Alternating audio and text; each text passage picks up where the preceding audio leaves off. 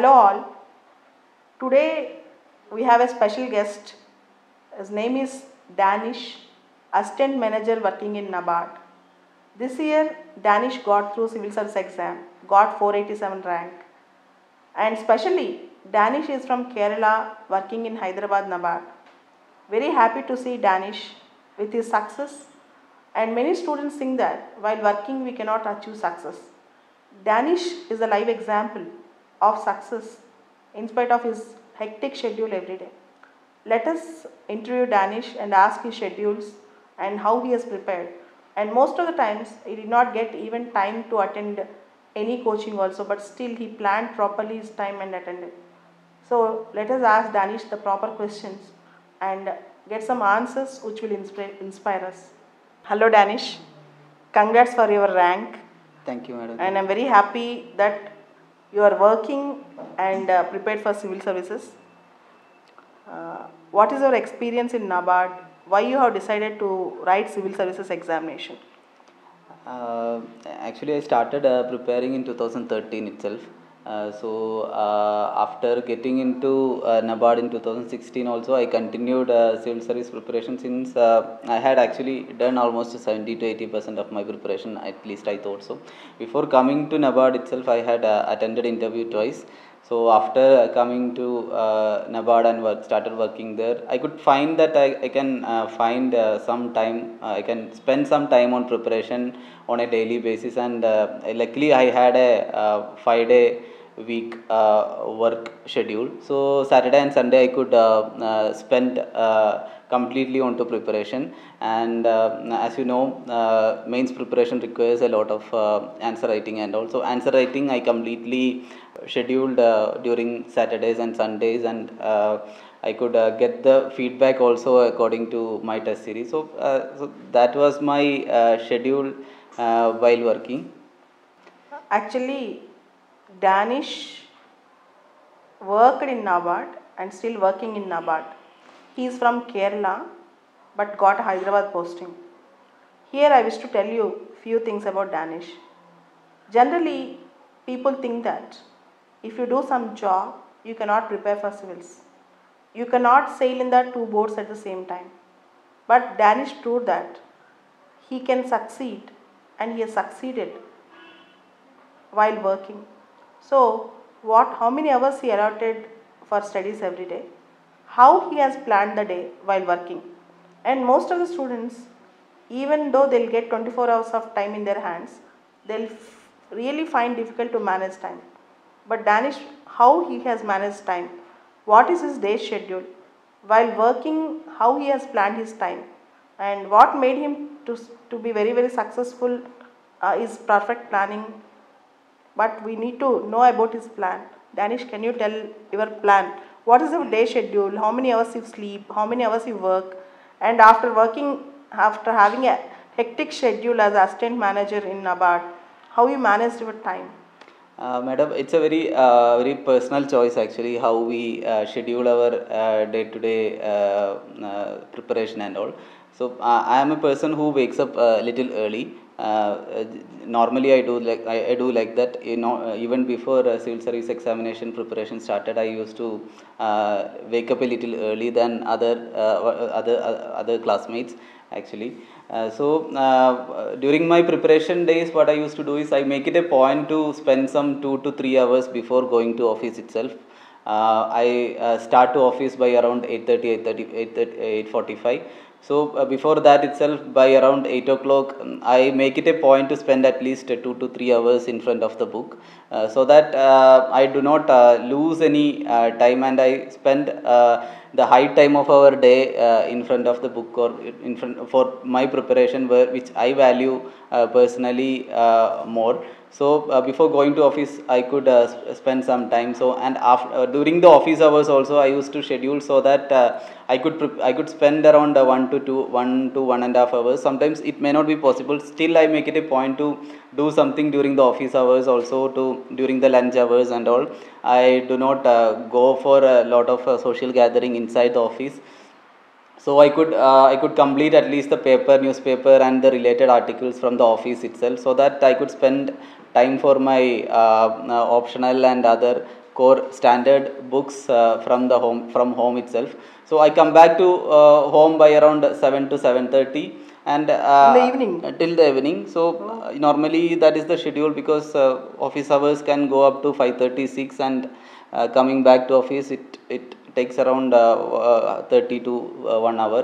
30 minutes to 1 hour. So after 7 o'clock also, I try to spend at least 2 to 3 hours for my preparation. So that was every day you have spent 5 to 6 hours. Five in the 5 hours weekdays, at least. Yeah. And in the weekends you have spent full day on your preparation. Full day on my preparation, particularly for my answer writing, and also it requires that 3 hours in a stretch, and then feedback on the same, evaluation on the same. So it was possible only in the weekends. So you avoided social gatherings unless it is very, very important. Unless it is very, very important. Very good, very good. Because I have seen in many students, they are every day ask me question, how to manage time. Here is Danish. He studied 5 hours a day. He has a very hectic schedule in NABARD as assistant manager, and the schedule will be very tight that he will be working throughout the day. Even in the lunch time, he never wastes time in the office. That was his schedule. See, observe, he goes to office around 9 o'clock, comes to the house around 7 o'clock in the evening, but still he manages to pass civil service exam. He managed to pass. That is superb, Danish. Thank you. And tell me, what are the standard books you have studied for preparation?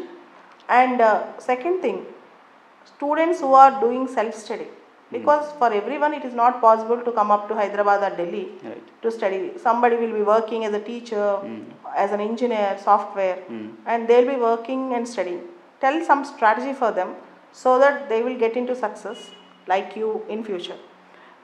Madam, standard books, as we all know, people who are in the preparation mode, they all will be knowing the standard books that we are following for history, spectrum, for polity, Lakshmikant, for other subjects. I used to refer only NCERT books. That is the core standard books that I have relied upon, and plus whatever one standard current affairs module you can follow. I think one is enough rather than going for many. We can focus on one and then analyze on pick topics from there, and if something interests you, and something, if you think that one of the topics is important, then go on researching onto it. If you think that the particular material is not giving proper information or proper perspective on a particular subject, then go on researching that and identify different articles, different perspective on that particular subject. That was my preparation from the point of view of materials, study materials. Then working and then studying, this was my day-to-day schedule. I used to have a plan like every day, I used to have monthly plan for example, if it is main stage, I used to have a broad plan. Like usually what happens is that before the prelims results come, we kind of lack the kind of motivation, or we do not spend much time on optional and those things. So it is better to start the preparation the next day the prelims exam is over.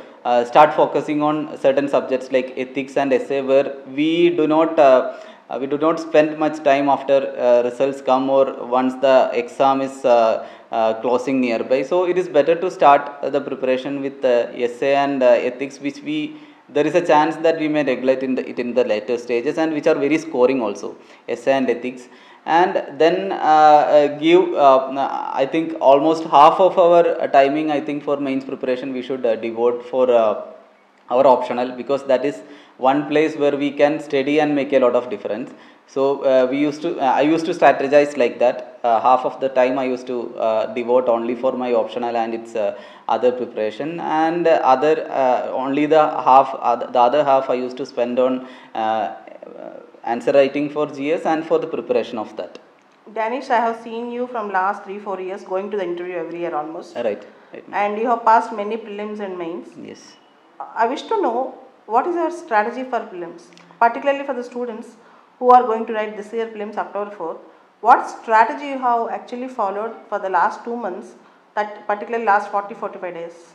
Madam, I think for prelims it's very important that we revise the basic standard books that everyone knows, the spectrum for history, culture, some basic books, environment, one basic book, So it is very important that we focus on the at least 70 to 80% of our time we should focus on the standard books, because current affairs it's very difficult to predict. So it is good to have good to follow one particular current affairs module, or any coaching institute or any particular book that you are following, then it is better. But more time I used to focus on basic standard books, because my understanding is that for preliminary stage UPSC would like to see people from the rural areas also to qualify. For them to facilitate that, I think the best strategy for the UPSC to adopt is that stick on to the basic books, basic NCERT books, and try to innovate, try to put in questions which are more concept based from the NCERT itself, so that everyone has a fair chance to get into the next stage.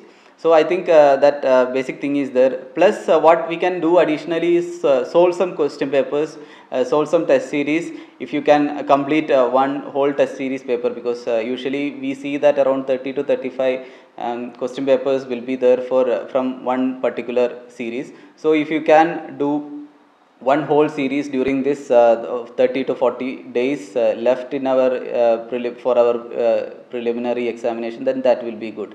Plus keep on revising, don't neglect the basic standard books. Keep on revising that, do some test series, and follow one single current affairs. Don't go behind current affairs too much, because for the preliminary stage I think this is very important. Okay, you tell that you have to focus more on static syllabus. Yes. Okay, so Danish is advising kindly revise all the static portion at least daily 4-5 hours. And Danish, I wish to know one more answer from you. You are working in NABARD, Right. and you have very limited time, I agree. And have you taken any leave before prelims or mains? Mains, I was lucky enough to get around 26 days of leaves I got. That is including the examination days. So that boils down to around 2 weeks before the examination started. And for the prelim stage, I got around 1 week leave.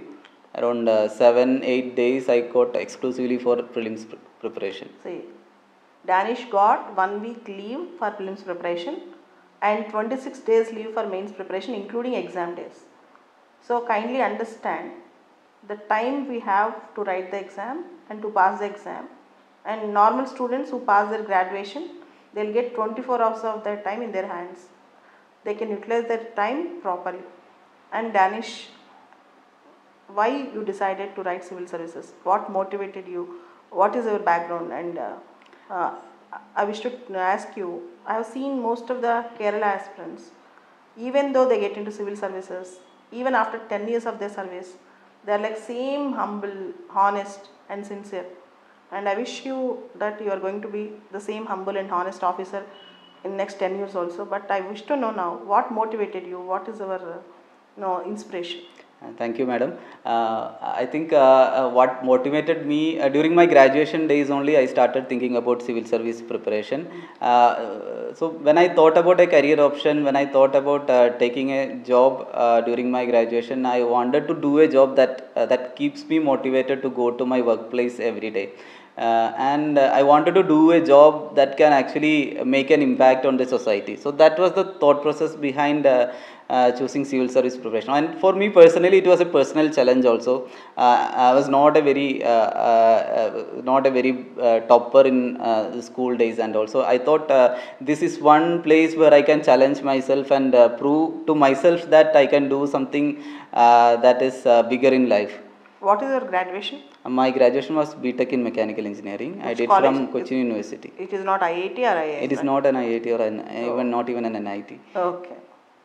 Danish, what are your prelims interview questions? Interview questions were more or less from Kerala based questions.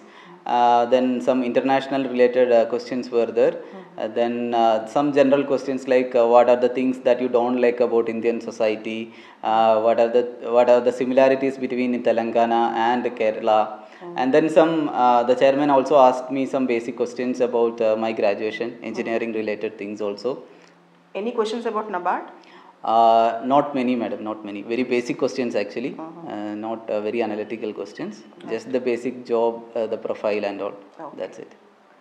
All the best, Danish. Thank you so much, madam. Thank you so much for all your support that you've given me during all these years. No, all the best. And see, అందరికీ చెప్పదలుచుకుంది ఏంటంటే Danish నబార్డ్లో work చేస్తూ చాలామంది job చేస్తూ చదువుకోవడం కష్టం అంటారు. తను ఈరోజు ఇక్కడ మాట్లాడించడానికి కారణం ఏంటంటే ఉద్యోగం చేస్తూ కూడా రోజుకు 5-6 గంటలు ప్రాపర్గా ప్లాన్ చేసుకుంటే ఎవరికైనా సక్సెస్ వస్తుంది. దాంతోపాటు తనకి కోచింగ్ తీసుకునే స్కోప్ కూడా లేదు ఎక్కువ, ఎందుకంటే డైలీ ఆఫీస్కి వెళ్ళాల్సింది వచ్చిందనమాట. ఈవెన్ మాక్ ఇంటర్వ్యూస్ చేయడానికి కూడా టైం సరిపోలేదు సరిగ్గా. సో అలాంటి సిచ్యువేషన్ హీ వాజ్ అంటే టైం అంతా టఫ్ అయిపోయింది తనకి. ఆ టైంలో కూడా తను మోటివేట్ చేసుకుని తను కష్టపడి పైకి వచ్చారనమాట. అలా డానిష్ జీవితాల్లో మనకి చాలామంది మన లైఫ్లో తన ఆదర్శం. ఎందుకు అంటే పని చేస్తూ కూడా సక్సెస్ సాధించవచ్చు అని. ఓకే, అందరూ తన ఆదర్శంగా తీసుకుంటారని, ఉన్న టైం జాగ్రత్తగా యూటిలైజ్ చేసుకుంటారని, పోయే టైం గురించి ఆలోచించకుండా ఉన్న టైంలో సక్సెస్ ఎంత ఫాస్ట్గా తెచ్చుకోవచ్చో ఆలోచిస్తారని అనుకుంటున్నాను. Thank you.